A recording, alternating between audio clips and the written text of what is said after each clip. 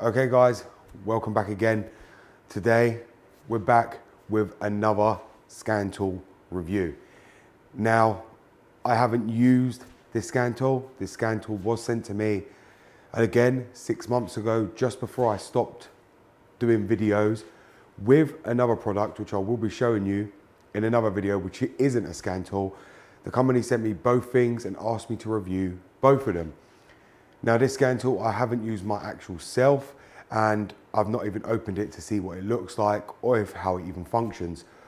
So I can't say what features it has and what features it hasn't got. Now this is a cheap scan tool. I think this is around $70 to be precise, which is around 50 quid on Amazon.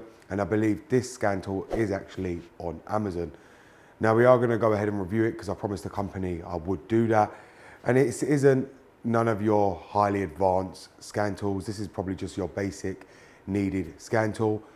And we do have the M5 this time to actually show you how it works and what functions it can actually do. Today we will be using the M5 to do that. So let's get onto this video and let's review this new scan tool. What? Goddamn, get it done, will ya? Woo! When the blow up now, everybody's so unusual with it. Shit. But said times in his rhymes cause his memories. We running through New York, so you know. Okay, so as you can see here, this is the JDIAG J09088. Many of you will probably already know what the scan tool is if you've actually seen it online, or if many of you have probably already bought it. I don't know. This is the first time I saw it myself. This was sent to me as a kit with another item, which isn't a scan tool, which we'll review, as I said to you, in another video. I am going to be reviewing just the scan tool today. Let's see how it all functions. I haven't used it myself, so I have no idea what it's capable of and what it ain't capable of. I can see though, on the box there's a scan tool and a battery tester. So it's a 2-in-1. We'll go ahead, we'll use it as a scan tool, and we'll also see how accurate it is on the battery as well on the car. Now bearing in mind, my M5 has been sitting, so it does go into sleep mode, so the battery should be actually full and be good. We'll go ahead and test it and see how this plays out. So here it is guys, in the case. This is the JDIAG. We're gonna go ahead and open it so I can see what's actually inside. Now, as I said, I haven't used this myself. You can see right there, this is not a scan tool I've used at all.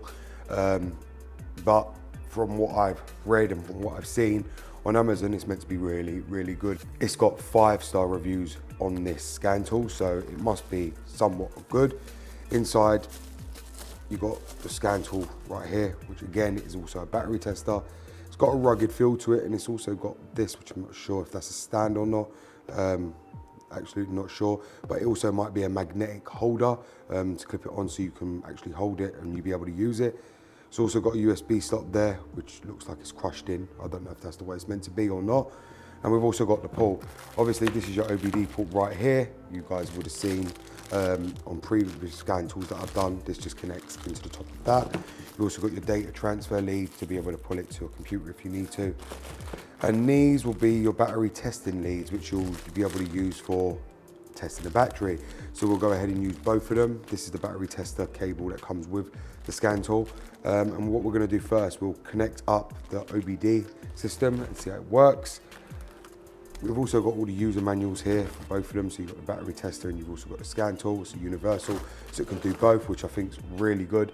It's got both of them inside, which, as many of you guys know, many scan tools I review don't have both of them, but this one does. It's the same kind of layout as other scan tools. Plug it into the OBD, it will power on. It uses the power from the OBD, turn itself on. Therefore, we'll go over to the car, plug it up to the M5, and we'll see what this thing can actually do.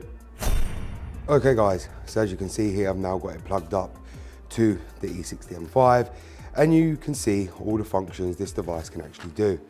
So as you can see, you've got read DTC, clear DTC, live data, battery, freeze frame data, IM status, that would be readiness status, ECU info, modes 8 and mode 6, which I'm not sure what they do.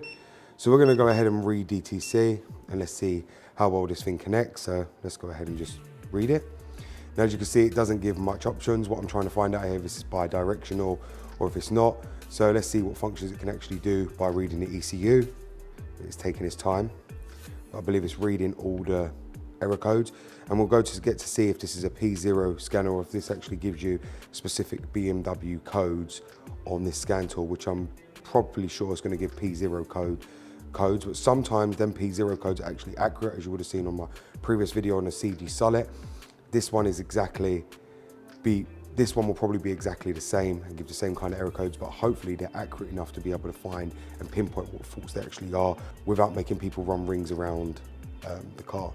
Now, if you can see, it says linking error, so that's a linking error, verified ignition is on, which we know it is on, everything is on, so it's having problems there, so we'll just exit, and obviously we can't seem to get the DTCs for some reason. We just click IM status and see what happens there.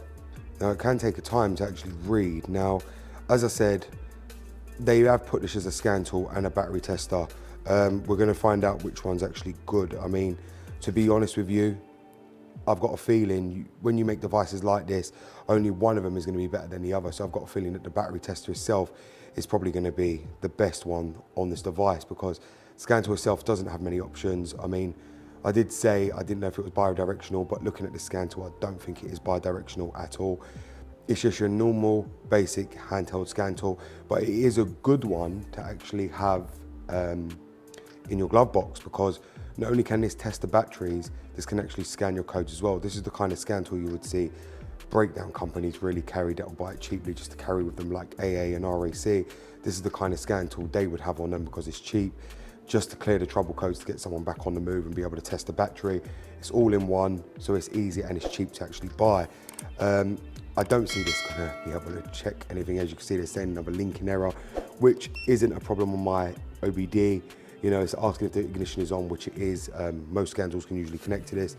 This one doesn't seem to be able to read the car properly with the ignition just on. It wants you to actually have the engine on, which is not going to happen. There's no need to have the engine on. This should be able to read with just the ignition on itself, which is not. So we are going to unplug this because, as you can see, it doesn't do much. It does do live data. It can clear your DTCs, and obviously it probably can read your fault codes, but it's going to give you P0 codes. Whether they're accurate or not, I don't know. Live data it does do. So we're going to go ahead and just do the battery tester, and let's see how the battery tester actually plans out. Let's see if that reads more accurately than the actual scan tool itself. So as you can see, guys, I now have the terminals connected to the battery for the JDIAG to run the battery tester program. Now, if you can see, we've got all different settings since I plugged this cable in. You'll see now we've got quick, standard, start, charge, wave test, image, setup, about, and print. So what we're going to go ahead and do is just do quick, turn off engine and press enter. So we've done that. Now we've got to select our battery, which our battery is 110 amps. So we'll go to here. Now we'll run testing and we'll do before charging. And you can see there, it's 100%. So that is my battery. And you can see there, it's showing absolutely accurate because that's how my battery should be, because this car's always in sleep mode. Now, if we do standard, we can do a start test. We can do an image test, a charge test, and a wave test. Now, to be honest, this seems to provide every function. So if we go to wave test, you can see there, it's doing a wave test. So if I was to start the car and crank it, you would see the wave absolutely change based on the fact that it will do a cranking test, cold start test, and everything else on the wave test. You'll be able to see how good the battery is. That's a charge test, so obviously you need to do a charging test, so you could just run that on here. And as I did say to you, problem with these companies, they try and make an all-in-one, and it ends up being that only one thing on their device will end up working, whatever it is that they created before, which by the sounds of it and by the looks of it, this device was a battery tester before a scan tool. So you can see here, it will tell you testing after charging is low. That's because we haven't actually charged it. So it's going to say that I haven't charged it at all, but it all reads accurately. So the battery tester function on this actually works better than the scan tool itself. So if you guys are in the market for a scan tool that can do both, but just bear in mind, it might not do both when you get it, just like it did on the M5, then this is probably the one for you, because I know a lot of you want a battery tester, some of you want a scan tool. Well, this one can actually do it all, but do bear in mind, you might get it, and if the scan tool system might actually work on your car if you don't have a BM, then the scan tool function might be perfect for your car. If you've got a Honda, Toyota, it will read everything you need to do, but this will also test your battery as and when needed as well, and be able to give you all them different options. And as you can see, it does give you a lot more options when you change over the leads. Okay guys, so as you would have seen, I have now reviewed the JDIAG J09088. Now this is meant to be a scan tool and battery tester, but as you guys know, I plugged it into the car and the scan tool system didn't work. Now the battery tester system did work. So as I said to you, I am going to class this as a battery tester and probably keep it as a battery tester just for myself.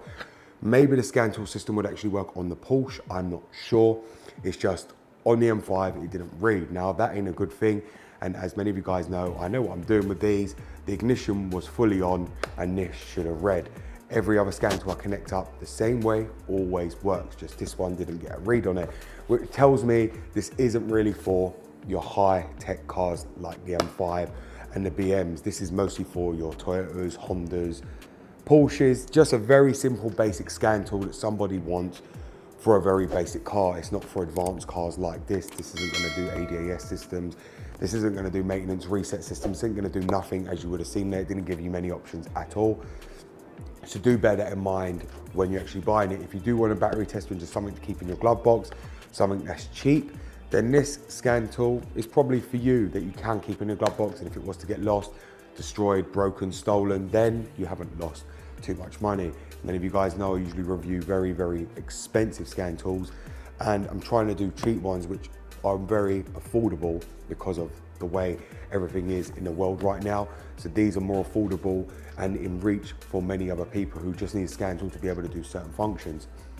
Many of you would have seen I've done battery tester videos. I've got a load of different battery testers from TOPDON, and this one is actually in par with the rest. This one actually reads, it can do what it needs to do, check your battery. So therefore, if you do want this, go and get it. As I said, don't expect no expectations from the scan tool itself.